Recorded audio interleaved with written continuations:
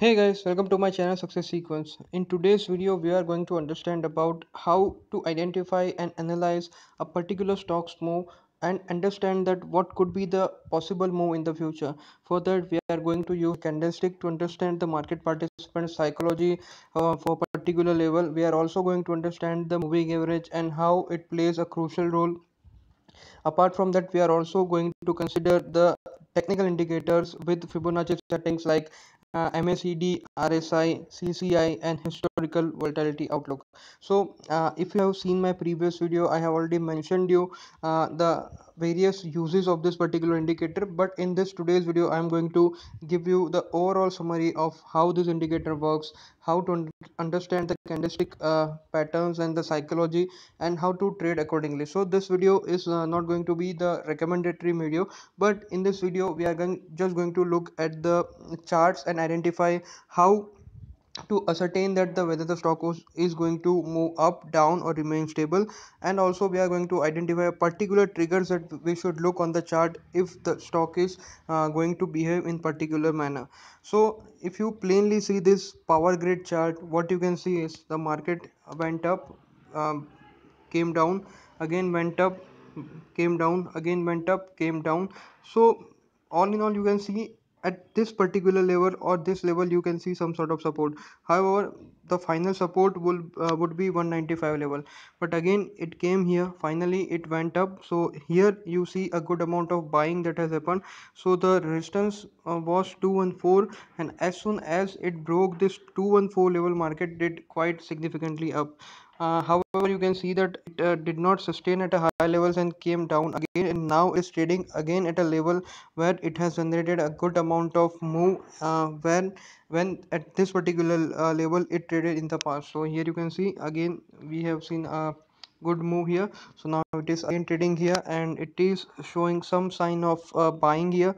So what we are interested in finding that whether this stock is again going to make a significant up move as it did in the past. So this move, whether the stock is going to make or not. So there are various things that we need to consider, and first and most important thing is how the moving average is behaving. So let us check what the moving average are suggesting. So as you can see a bullish crossover getting formed at a lower level. So one thing that we are need to observe is there is a bullish crossover. Further, you can see that the prices at a lower level got rejected continuously. So that was also suggesting that the 200 price mark is a good support for the stock. Now we have seen a bullish crossover. Now there are three layers of moving average resistance that the stock need to break if it want to see a high level. The first one would be 13 days exponential moving average, 21 days exponential moving average, and 34 days exponential moving average. Now you need to understand the sequence of the moving average, how at at which particular level price is trading, whether the price is trading below the moving average, and how the moving average is placed. Like the ideal setup for the bullish move would be that first it would be 8 days, then it would be 13 days and 21 days. But what you can see is all the moving average are placed inversely. So now two things can happen. Stock will try to trade at a high level, it will face resistance, finally it will trade down, and if it did not find any support here, it will finally break this level, and it can go significantly down, or it can get a good amount of support here, range for trade for the some time in a range bound scenario for here, get some momentum, and then tries to trade at a high level again, break this particular 21 days exponential moving average, and then finally 34 days exponential moving average.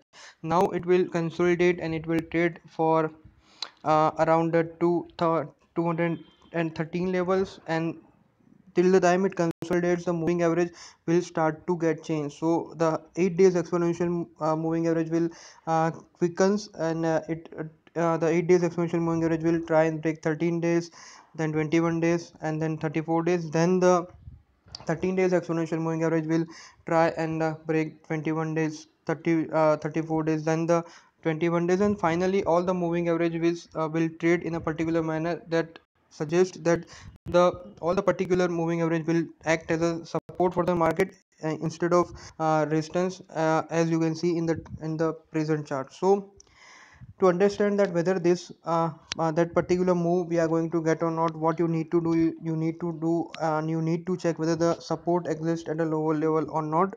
For that you don't need to do much. You just need to check the previous time where the stock traded at that particular level and whether it got some buying there or not. So we have seen in the past that at this particular level the stock did get a good support and it traded quite significantly at a high level. So here also we can see that the prices got below, again received a support, and now it is trading at a high level above it days 8 days exponential moving average. So from moving average data, it is suggesting that the stock is continue to trade at a high level, but the moving average will act as a resistance. So as I suggested, the stock will try and trade, consolidate, and finally will break a particular day's moving average, and again trade continue its upward journey. So for that upward move to sustain, for example, if you see next day you get this up move, now this up move is sustainable or not. To find out that, what you need to observe is the divergence in the moving average. If the red line goes up and white line goes down, there is a divergence. This is suggesting that the 8 days exponential moving average is going up, means the new buyers are entering in the market and the old buyers are also holding on to the position. So this suggests that the stock will hold and it will even if it will not going to go at a high level, it will trade for a stable to bullish kind of outlook. So first thing, to continue to understand that whether the stock is going to continue to trade up, you need to observe the behavior of the moving average. The higher the divergence, the better the trade will be. Okay, the next thing would be MACD. So as you can see, let me just shorten a chart bit. What you can see here is the from here, when the MACD closed below its yellow line, you can see that the stock has significantly got down and the moving average change happened here, and from then the stock is trading continuously going down. So here you can see the some attempts have been made in the past, but it did not remain successful. Now when you see that this much amount of effort has been made and now the stock is again trying to come and break at this particular level, so if this break happens, you should definitely go long in this particular stock. But with other indicators, you also need to consider the other indicators, because the stock did try to break this particular level many times in the past. It did not remain successful, and now the fresh buyers are coming into the picture. And if this if with all this the stock breaks is this yellow line, you can definitely expect a higher move to continue. And also remember that if the stock will break this yellow line, it will trade near the zero line. So if you can remember my video wherein I have explained in detail that the zero line crossover concept, if this happens, you can see that there will be a full stretch of the MACD crossover, and this will enable you to get the high level that we have seen in the past. So that is again something positive, but for that to happen, you need to observe this yellow line, and the MACD should break and trade above this yellow line. If it does not sustain above this yellow line, you can again see the continuum of the down move. Now look at the RSI. From the day the this white line has gone below the yellow line, you can see that the stock has continuously traded on a downside, and you can also see that the RSI did try to break above, but it did not remain successful. Now see the number of attempts the RSI has made to trade above this yellow line. So this much amount of attempts has gone in vain. So now if you see that now the RSI breaks this yellow line, you are definitely going to see a good amount of boom, because the buyers need to make their good amount of effort to trade to make the stock trade above a particular level, because the seller will also acting, and they will also be they are also going to be very aggressive. So buyer need to show their muscle at this particular level. So if the yellow line gets broken with MACD also, you can definitely expect the stock to continue. If the yellow line do not if yellow line did not break, you can do not break in the future, you can again see the downward movement to continue.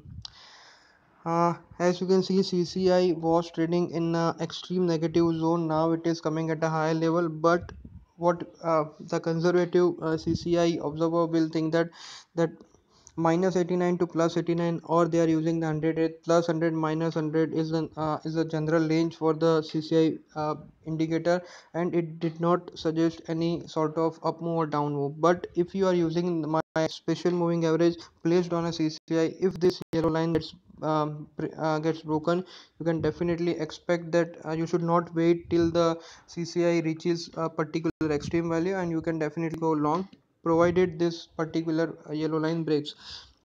Volatility, if you can observe that volatility has gone quite high. Now for the bullish move to happen, you need to see the drop in volatility.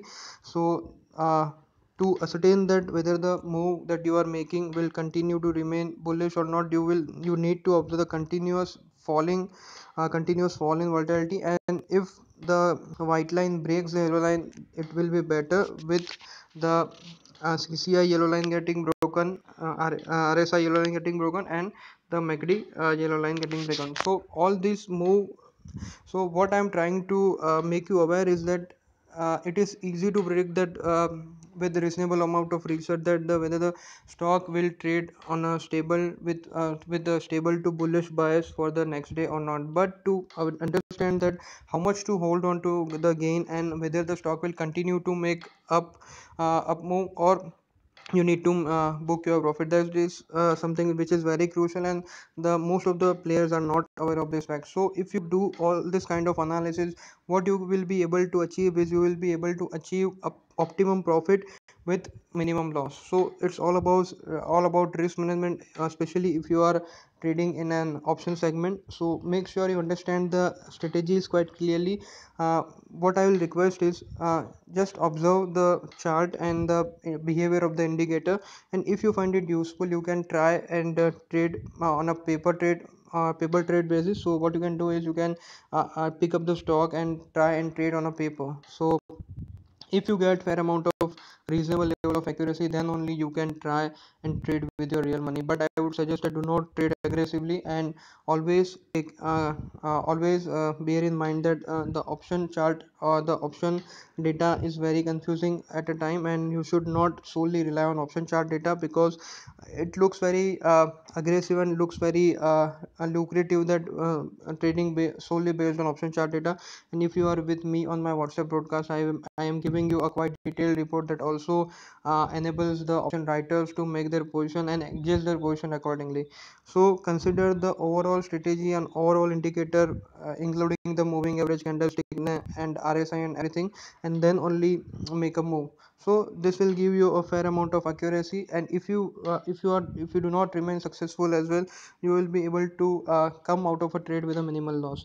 So that was my analysis for today's a particular stock. So it is not like a recommendation or something, but you just need just watch out for this particular stock and see how a particular indicator behaves. Then you will be able to visualize the move that we are predicting right now. Thank you for watching my video. As always, if you like my video, please hit the like button, subscribe to my channel, share it with your friends and family, and in case if you have any doubt, you can always mention it in the comment section of the video. Thank you.